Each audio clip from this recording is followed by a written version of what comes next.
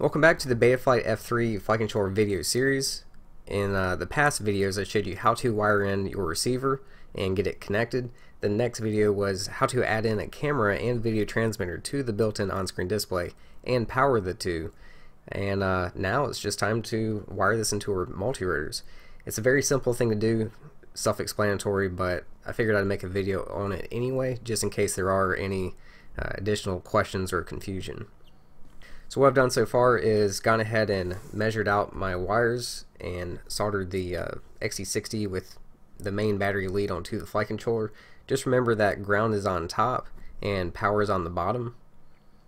You also want to double check to make sure that no solder is contacting these pins on either side. After that, I just placed the flight controller where it normally goes and then measured out some wire. I cut it a little bit longer than what I need just to be sure. Normally I would solder these wires onto the ESCs first and then measure out and solder them to my PDB, but because this has the PDB built in and the pads are on the bottom side, instead what I'm going to do is solder these wires on first to the flight controller and then the ESCs.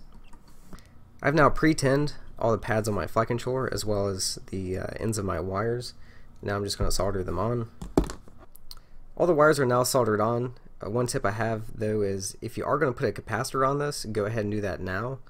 Also, if you are going to use ESC covers or heat shrink, then go ahead and do that now. Completely ignore this PDB. I don't need it. It's for something else. It has nothing to do with this flight controller. So like I said, soldering the wires onto the flight controller and then the ESCs allows me to get the wires or the lengths of the wires just right. Also, I recommend using some sort of zip tie or something on your main battery lead, because as I said in my review for this flight controller, if you rip any of these pads off, then the flight controller is now trash. You can't fix pads. Now I will go through and work on the small signal and ground wires going to the ESCs. Okay, all the little wires are on. One tip I have here is always wrap mine around the main negative 2 to 3 times, because if these small signal wires and ground wires were running straight from the ESC straight to the flight controller, whenever you crash through tree branches, the branches tend to snag them off and rip them off the pads. So that's why I wrap it around. I don't recommend wrapping it around the power wire because that will affect the signal. Okay, fast forwarding to the next day, this is what it looks like complete. It's a very clean installation. I flew this thing all day yesterday, zero problems. I just love the clean installation, the simple build, and of course the built-in OSD. That's great. Didn't have to take my laptop with me to the field. I changed my PIDs, rates, expos, everything through the OSD menu.